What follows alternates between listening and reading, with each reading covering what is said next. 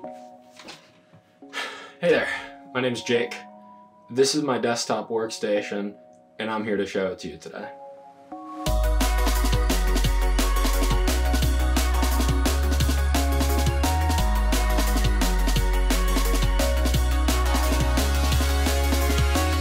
Alright, so let's get started with the desk setup tour. So, first things first, I'm going to start with the mouse here. This is the Razer Basilisk X Hyperspeed wireless mouse. It's the cheapest wireless mouse that Razer has. It's just a budget wireless mouse, and it's served me well for the past 2 years, basically. I did have to get my original one replaced due to a double clicking issue, but other than that, this mouse feels good to use. It's wireless. I like the shape of it. I like that there isn't really any RGB. It's just a simple black mouse, and that's kind of what I was looking for. Alright, so next step is this keyboard right here. This is the HyperX Alloy FPS Pro keyboard, 10 keyless, Cherry MX Blue switches. It's very quicky, and it definitely does get picked up by my microphone, which I will talk about in a bit. But I really wanted a 10 keyless keyboard. I've had this for around 2 years now, and although the quickiness is getting a little bit to me, I can't really justify the price of a better keyboard at this point. So for now, the HyperX 10 keyless Alloy FPS Pro, whatever the hell, I think that's what it's called anyway. This keyboard will do for me. It's nice and simple. I like the red accent. It goes with my little red light, which I will also be talking about later. It comes with a USB cable for connection, nice cable. And it also has these little feet on the back of it, which you can flip up for a little bit of an angle when typing on the keyboard. The next thing that I want to talk about from the setup is my mouse pad. I'm not really going to be able to show it from this angle, so I'll have some close-ups showing over this, but this is a custom mouse pad from Designed by Humans. It has a really cool band sound design on it, and if you know me, you know that I really like rock and metal music, and I needed a new mouse pad. I was getting tired of my old one, and I thought this design was sick. It showcases my passion for rock and metal music in a mouse pad, even though most of the design gets covered up by my keyboard. And it's also a very large mouse pad. It covers up most of my desk, but I like that. I like having it covering my keyboard and my mouse. I have plenty of room to move my mouse around on the mouse pad, and it's a pretty solid quality too. It's not like a gamer brand mouse pad by any means, but honestly, I think the aesthetic is worth it, and I don't really notice a difference between it and other mouse pads that I've had in the past. So I really like this mouse pad, probably the newest upgrade to my little desk setup anyway. Moving on, I want to talk about this over here. This is a USB card reader, USB hub, and a phone stand all in one from Ugreen. So I hold my phone on it so I don't have it just laying on my desk. But then I also have 3 USB spots, and I also have an SD card reader, and knowing that I'm working with video a lot and photography, having an SD card reader is very important. And I thought the multifunctionality of this SD card reader and USB hub was a really cool addition to my setup. So it just sits in the corner of my desk right now. And I also use it to hide my USB charging cable for my phone away when I'm not using it. Now, moving on from the peripherals to the audio side of things, let's talk about my microphone here. This is a Audio-Technica AT2020 USB microphone with a pop filter on it, off of a very cheap boom arm from Newer. And yes, it's not the best mic arm in the world, but it just clamps back at the bottom of my desk back here, and it holds my microphone a lot closer to me, and it saves some space on my desk that otherwise would be taken up by a microphone and could be impacting my mouse. I've had this microphone and this microphone arm for 3 or 4 years at this point, and it's been a fantastic addition to my setup. All right, with the microphone out of the way, I'm going to take out the headset. That was out of frame. That was pretty cool, huh? This is the HyperX Cloudflight wireless headset with custom ear cushions, because my original ear cushions for this headset fell off or were starting to degrade.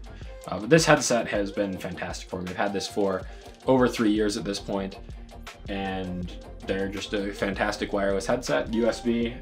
There's a detachable microphone for it as well, and there's also a cord that you can plug into an audio jack, so you can either go for the wireless experience, or if you need to use it through a cable, you can use it through a cable as well.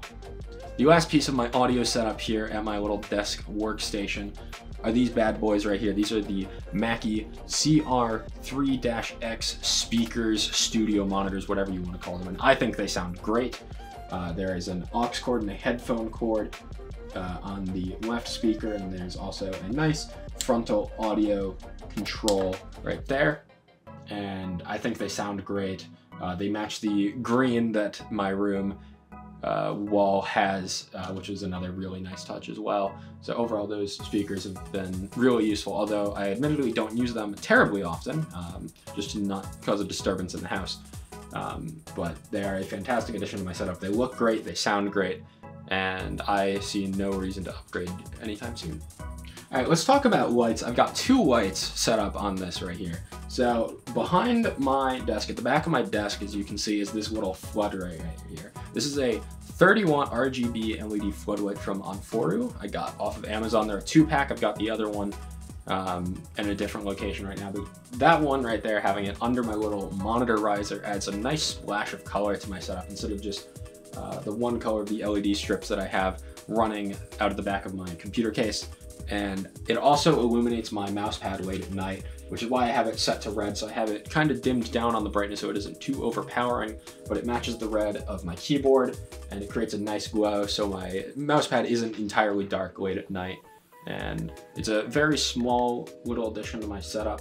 I originally wasn't gonna use those floodlights for this purpose, but I found that they were a really nice touch to my setup, specifically in that spot there, so I figured, why not? And I've kept it there ever since, basically. Now let's talk about the probably biggest thing that many people are wondering about, two monitors that I've got here on the setup. I have the Gigabyte M27Q 1440p 170 Hz IPS monitor, a fantastic budget 1440p fast refresh rate gaming monitor. I just got this at the end of 2021 and it made an unbelievable change to my viewing experience and working on a bigger monitor. I used to have a 24-inch monitor there instead, and all of that extra space that a 27-inch gives me, plus 1440p. The 144 to 170 Hz refresh rate jump doesn't make that much of a difference. It is a nice touch, albeit my computer can't exactly support refresh rates up to that monitor. But when I do upgrade my PC in the future, I will be able to make full use of this monitor's capabilities. And in the meantime, I'm certainly loving using it anyway. So I would definitely recommend a 1440p monitor if you can afford one, and the Gigabyte M27Q has been a really solid upgrade for me in the 6 or 7 months that I have had it. And up top is an Asus VP249 24-inch 75 Hz refresh rate IPS monitor. I mostly use that monitor for just leaving other things. When I'm editing in Premiere, I'll leave all my folders up on the top monitor. I'll leave Spotify and Discord up there. Anything that I don't actively need but like to have open when I'm working on other things on my main monitor, I leave on that second monitor. Just the extra workspace really does help, so I don't always have to be clicking between Premiere and then going into my file explorer. I can just go up. And the reason I'm going for a vertical mounted design instead of the horizontal one, which I think is generally preferable, is just that I am in a very cramped space here. I can only go up. I don't really have room horizontally to do a horizontal monitor setup in my room here, so I had to go vertical. And the last two things that I'm going to make mention of are the desk and the chair that I am using. So this desk is the Atlantic Gaming desk. It's just a black desk. It served me fine. I've had this desk for over 6 years at this point, and it is small, but it is a desk that fits into this small workspace that I have. It is a little bit shaky. It's not the most stable, but it does have a nice cable management rack at the bottom to manage all my cables from the back of my PC. And it also has a headphone holder attachment, and it also has a cup holder attachment where I can keep my water bottle here. But otherwise, it's just a very basic desk. It's not doing anything too crazy, but I do find it is a nice desk. And then lastly, I have my Amazon Basics mesh swivel office chair. I, again, have had this for close to 6 years, It's not amazing by any means, but it is comfortable enough for me, and the cost of upgrading is not really worth it for me at this point, so an Amazon Basics office chair will have to do for now. With that, that's going to be it for this first test video using my brand new camera. As much as I did want to show off my setup here, because I am quite proud of it, I also realized that I just got this new camera. It's the Canon 90D as a graduation gift for completing college, and I needed an excuse to test out the video functions and capabilities of this camera. So I figured, why not record a desk setup tour, which I can do entirely without having to leave my room. So that's what I did. I hope that you enjoyed. If you did watch this video, I may or may not do more stuff like this in the future. I hope you enjoyed. That's going to be it for me. Peace.